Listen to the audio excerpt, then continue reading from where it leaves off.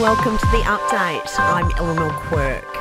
Police have swooped on another neo-Nazi gathering in Sydney. It's the second time in as many days the far-right group's been broken up after the riot squad surrounded a North Shore scout hall where the group were gathered. Ringleader Thomas Sewell was served with another public safety order a day after he led a group of 60 balaclava-clad men on a train on Australia Day.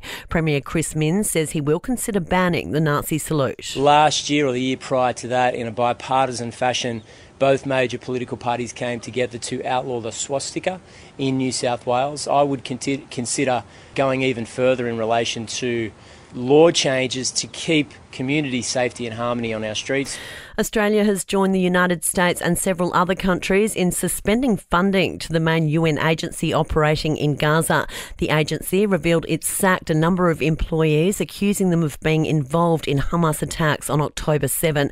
The Israeli Prime Minister's senior advisor, Mark Regev, says the accusations are based on material distributed by Hamas groups online. There have been war criminals in the past who have hidden their war crimes or tried to hide their war crimes, while Hamas went live on social media and posted a lot of the material. So you actually see the faces and the people involved in a lot of the crimes. North Queensland residents are being warned they could be without power for up to a week. It comes after Cyclone Kirrily tore down hundreds of trees and power lines. Premier Stephen Miles says backup has been called in to help restore power as quickly as possible. We've just seen off up to 600 energy workers who are out there trying to get as many houses reconnected to the energy network just as quickly as we possibly can.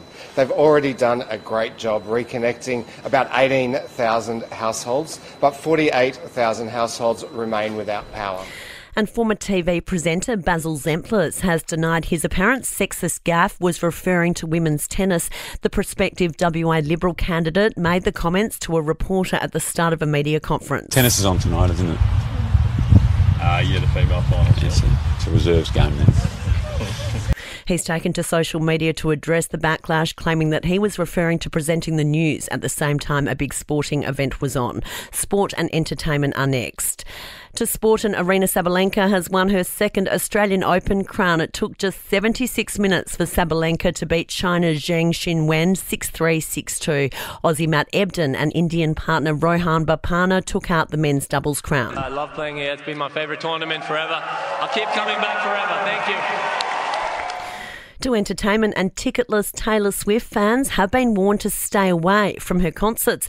Around 15,000 fans are expected to gather outside her Sydney shows, hoping to soak up the atmosphere and enjoy the stadium sounds. But Venues for New South Wales has warned only fans with tickets should enter the precinct. Meanwhile, Travis Kelce's dad has admitted he didn't know who the pop superstar was when they first met.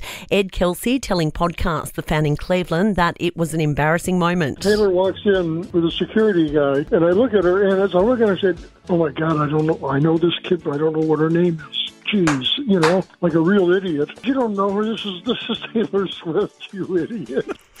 And that's the latest from the Nova Podcast team. We'll see you again soon for another episode of The Update.